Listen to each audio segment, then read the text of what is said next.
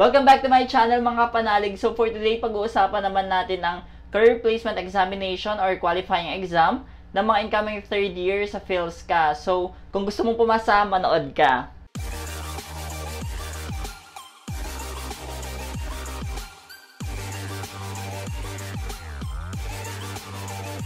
So yun nga, technically, yung qualifying exam or yung CPE, Career Placement Examination, ay tinitake ng mga incoming third year. Dito, chine-check kung pwede kang mag-third year. Kumbaga parang, this is a test kung ano yung natutunan mo ng first year, second year.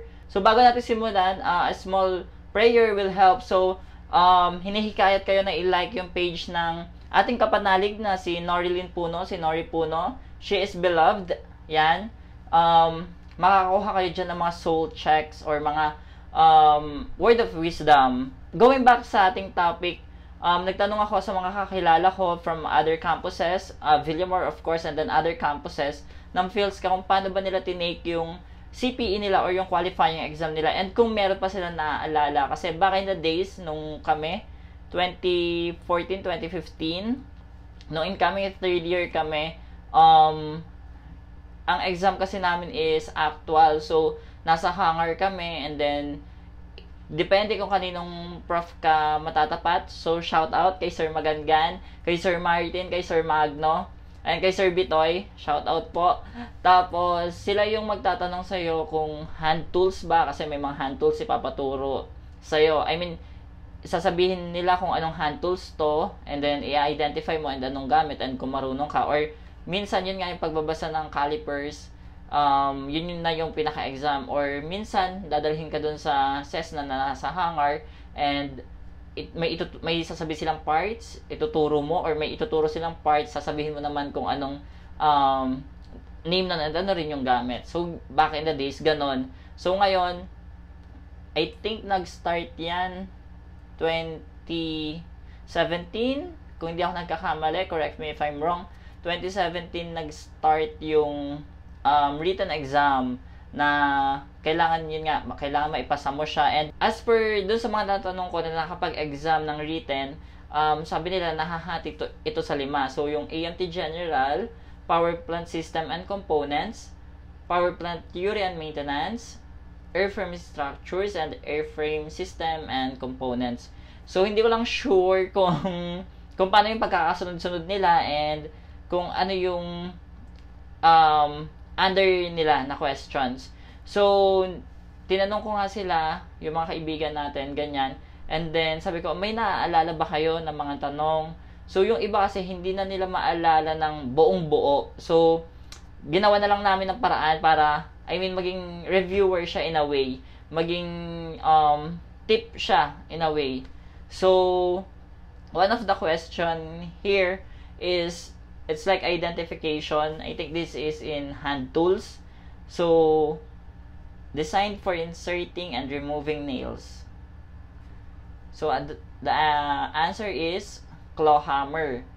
And then, adjustable, used on large nuts and other work, too large for the crescent wrench. Monkey wrench.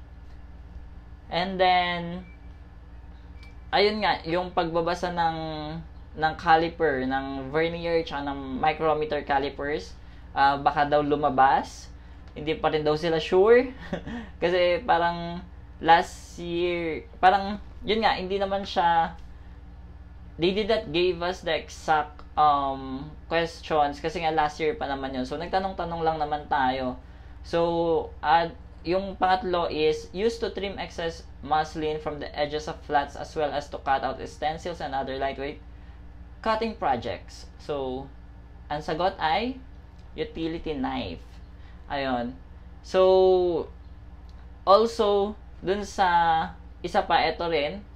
So, a device in the ignition system of a reciprocating engine that produces a spark which ignites the fuel-air mixture in the cylinder.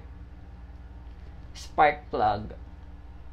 A component in a gas turbine engine used to ignite the fuel-air mixture when the engine is being started. So, spark plug, exciter, gas turbine hot section, or igniter. So, it's igniter. And then, the source of high voltage electrical energy used to produce the spark of the spark plug to ignite the fuel-air mixture inside the cylinder of reciprocating engine. So, magnetism, magneto, spark plug, or ignition coil. So, it's a spark plug. So, yan.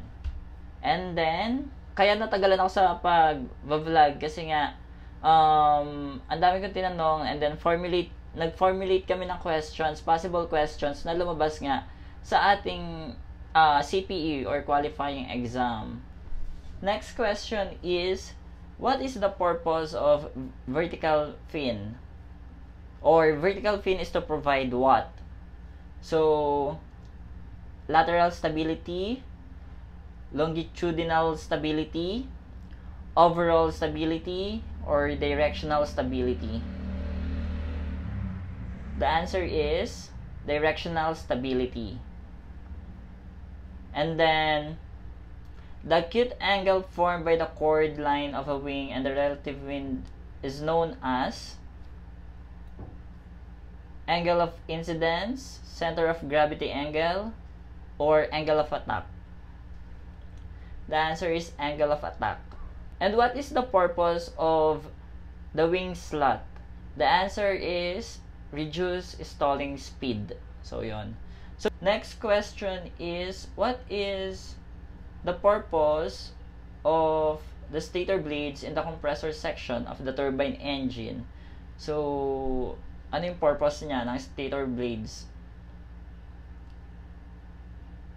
So, yes, the purpose of the stator blades in the compressor section of a turbine engine is to control the direction of the airflow.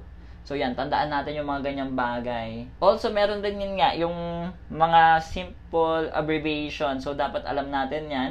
So, APU stands for, what does APU stands for? Yan. So, Auxiliary Power Unit. So, combustion, turbine, and exhaust can be found in what section of turbine engine? It's actually found in cold section because the turbine engine is consisted, or the gas turbine engine is consisted of combustion turbine and exhaust. The cold section of the gas turbine engine. And also guys, I'll be putting a link down below sa 61 na files na meron kami.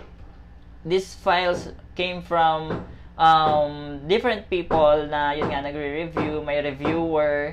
Yan, pasensya na kamo yung may napukpo kasi may gumagawa sa kapitbahay. Pero yun nga, may link akong ilalagay. It's on my Gmail or it's on the G Drive, Google Drive. So, pwede nyo siyang i-download for future references and para ma-review nyo rin, diba? What is the purpose of power check on reciprocating engine?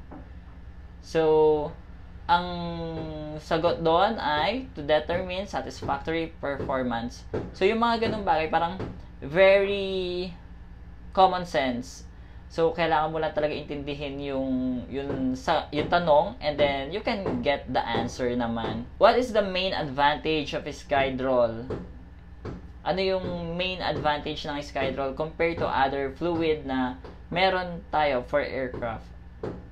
So, I think one of the best or main advantage of a skydrol is syempre, it can operate in a wide temperature. So, wide operating temperature siya. So, even too cold or too hot, I think it can compared with other fluid na ginagamit natin for aircraft. Which rivet is used for riveting magnesium alloy structures?